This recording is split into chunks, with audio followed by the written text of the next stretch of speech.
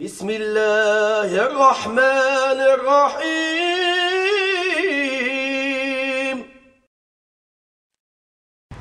بسم الله الرحمن الرحيم الحمد لله رب العالمين والصلاة والسلام على سيد المرسلين وعلى آله وصحبه وسلم تسليما كثيرا. Assalamu alaikum wa rahmatullahi wa barakatuh. My name is Imam Zaid Shakir. I'm here at the Zaytuna Institute, and on behalf of Zaytuna Institute, its staff, workers, scholars, we'd like to welcome you to this, the first in a series of monthly video casts by Sheikh Hamza Yusuf. During each episode, Sheikh Hamza will present timely advice to the general community and share his reflections on the prophetic guidance. We pray that this video cast will reach billions of people and be a source of guidance and direction, clarity for multitudes.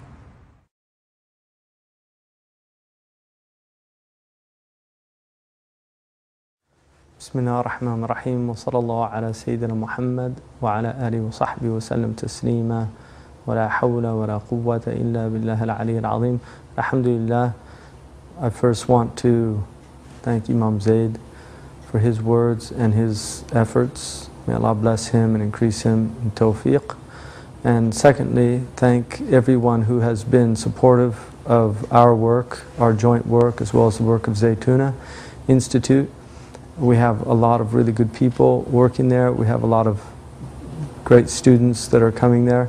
And also, increasingly, teachers that are of a very high caliber, and we hope to see, inshallah, in the future, something very, very significant.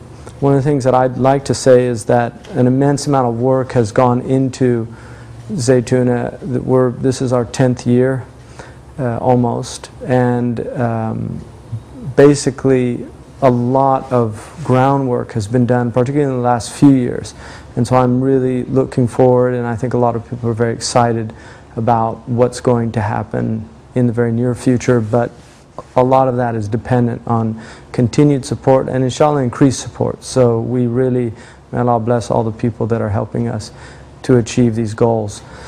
Secondly, I think this is definitely a difficult time for Muslims.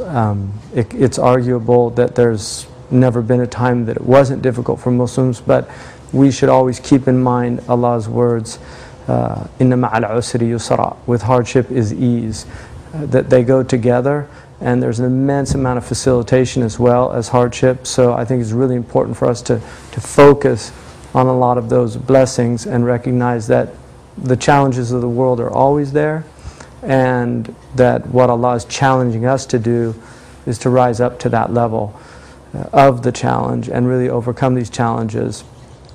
And secondly, that the Muslims themselves, I mean, there was a recent article in the Herald Tribune, it said this is a hard time to be called Ahmed in America. But my response to that title is, it's a good time to be called Ahmed anywhere, in any place, in any time. So I think people should be proud of their Islam. The Sheikh Abdullah bin Bayya recently, when he was asked in Denmark about one of these terrorists or what this, that, or the other, he just said, "Why are you asking me? What does he have to do with me? We're from a Muslim community of 1.4 billion people, and what some individuals do does not reflect on our community, and I'm not guilty of any crime, and I've done nothing wrong, so I take objection to the question." And I think it's important for Muslims to have that understanding. Muslims generally have done nothing wrong, and the Quran says, وَأَنْتَ حِلٌّ لَا أُقْسِمُ بِهَذَا الْبَلَدِ وَأَنْتَ حِلٌّ بِهَذَا الْبَلَدِ.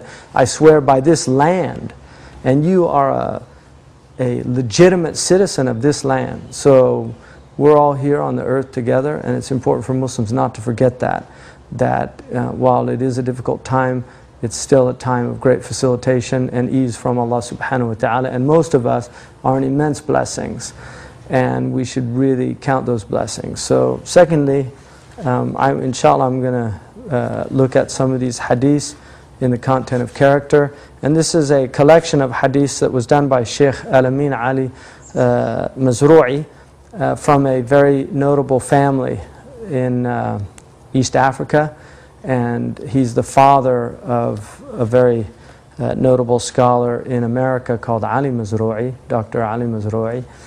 And he did this collection because he wanted to emphasize the ethical character of the Prophet ﷺ, and in a time, in an era in which our Prophet is being maligned constantly, and not only maligned by his enemies, but also poorly represented by his friends, sallallahu alaihi wasallam.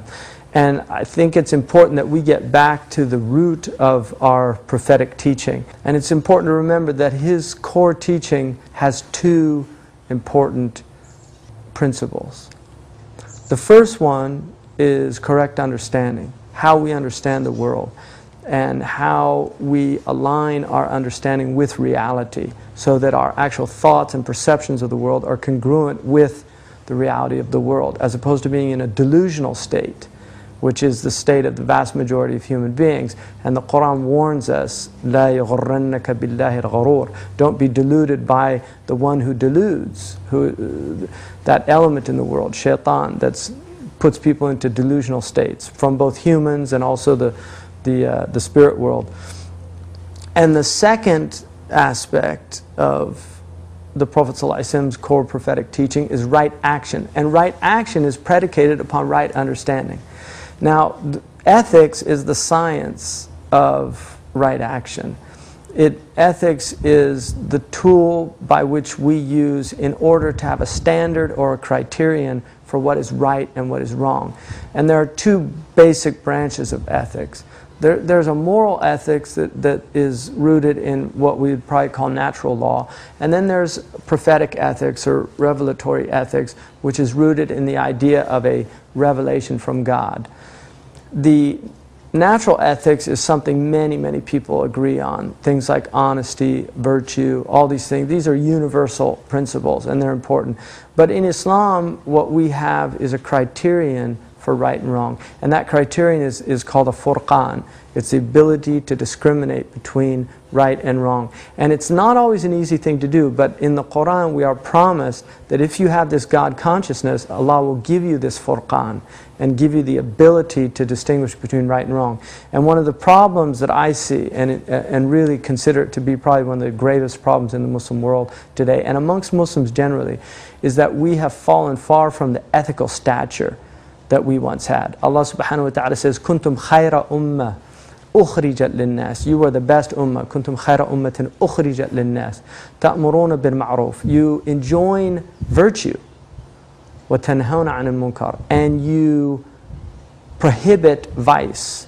You enjoin what, and it's very interesting that that you command to, you enjoin upon others because you yourselves are practicing it. And then you also tell people not to do what is wrong. وَتُؤْمِنُونَ بِاللَّهِ. And you believe in God. And these are the qualities that give people this elected status. But the idea of enjoining right means that you're practicing it, because people often think تَأْمُرُونَ بِالْمَعْرُوفِ means that you enjoin right with your tongue. That's not always the state.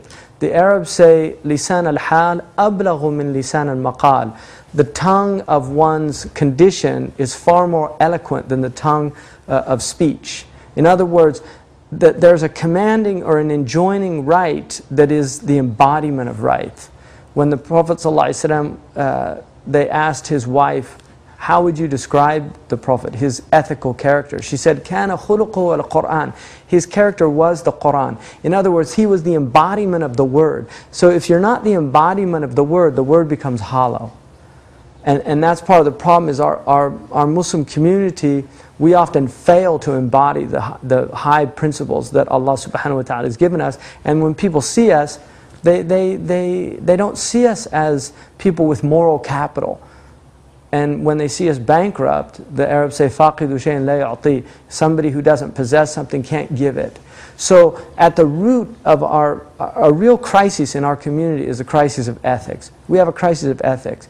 There was, recently, there was a news broadcast, and what they did is they took a hidden camera and put it in a car, and they went to valets. And what they found is a lot of valets were rummaging in people's cars to steal things. And people hand their keys to a valet, and they never think about anything. And there was recently a man who went and stalked a woman. He got the key to her house from, he was a valet. He got the key to the house from the car and went and stalked her. But in this news thing, they had a Muslim man who was the valet who was rummaging through to look for money. And it's just sad that we have, and every community has bad people, but unfortunately, we